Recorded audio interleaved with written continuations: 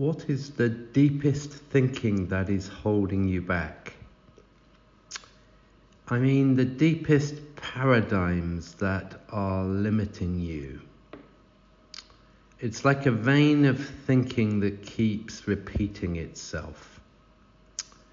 A frustration that keeps recurring, or a feeling in the body of edginess that seems to just recur. It's the 4th of Jan. I've noticed it recently myself that I'm living in a repeating vein of thinking. It's all sort of jumbled together. It's very deep conditioning. And it's a mix of things. It's, I need to make money. I need to have enough. I need to keep working so that I have enough. I need to do well. I need to keep up with others. I need to be perceived to be doing well. I want to be loved. I want to be wanted and to be valued. I want to get likes. I want to feel part of community. So all of that gets jumbled together, and when I have those things, when I have enough, when I get praise, when I do well, I feel good. But when these criteria aren't satisfied, I feel edgy. And the edginess is uncomfortable. It shows up at various points if I read somebody else's post on LinkedIn or Facebook, or I have a thought about something, or something doesn't go well, the edginess pops up and it's uncomfortable. And because it's uncomfortable, it propels me to get busy, to work hard, so that I don't feel this discomfort. And this year, I've had enough of this feeling. I've had enough of this negative driver. I've been observing it. And I realize it's a trap. It's a trap that many people live their whole lives in, to avoid this uncomfortable feeling. I've got to run, I've got to achieve, I've got to do, etc., etc., etc. And I see it as part of the illusion, and I don't want it to dictate my life anymore.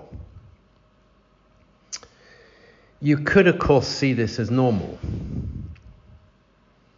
but I see that it doesn't need to be this way.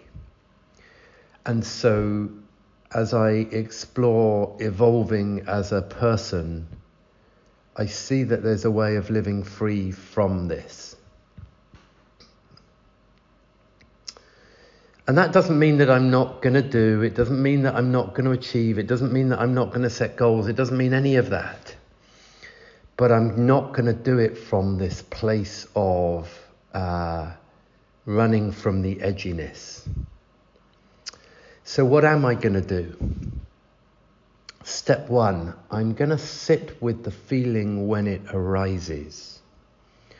I'm going to observe it as a feeling in my body, just as a feeling, as a sensation, without being immersed in the story that I attach to the feeling. The feeling is simply a trigger that developed in childhood or early adulthood. So I'm going to sit with the feeling. Step number 2, I'm going to breathe and be present.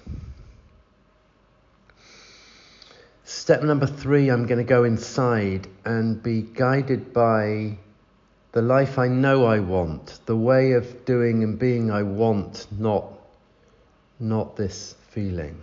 Be guided by my inner knowing. Keep checking that is where I'm coming from. From this inner calling rather from this avoidance of this feeling.